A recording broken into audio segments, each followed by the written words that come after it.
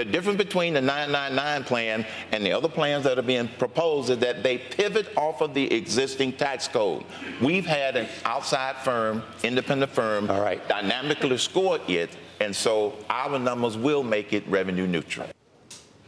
Bloomberg's government analysis team did that number crunching on Cain's plan, and because all the candidates had a chance last night to respond to criticism, we needed to give our own guys a chance to respond to Cain. Stephen Sloan is with us from our Washington headquarters. So, Stephen, tell us why Herman Cain is wrong, saying that we're wrong. Well, we're basically left flying blind here. Herman Cain has said this about almost every analysis that he's been presented with about his 999 plan, that it doesn't make the right assumptions. Well, the problem is that we haven't really seen the assumptions that he's using. He hasn't been very specific with what he's looking at. He says he has his own internal revenue estimate that's been developed independently.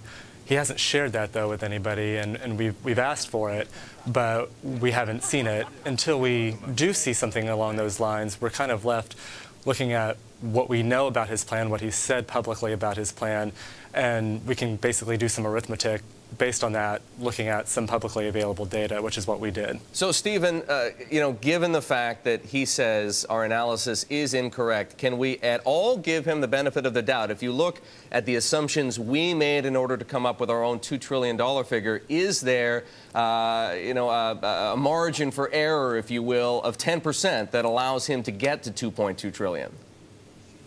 Well, there's definitely a margin of error, but the way we looked at it, it seemed like $2 trillion was the most that you were going to get out of this plan. We basically gave him a very generous tax base. We were pretty honest that this isn't the number that you're likely going to get overall because for a number of reasons. First of all, it's unlikely that the 999 plan would go through Congress fully intact the way that Cain has proposed it.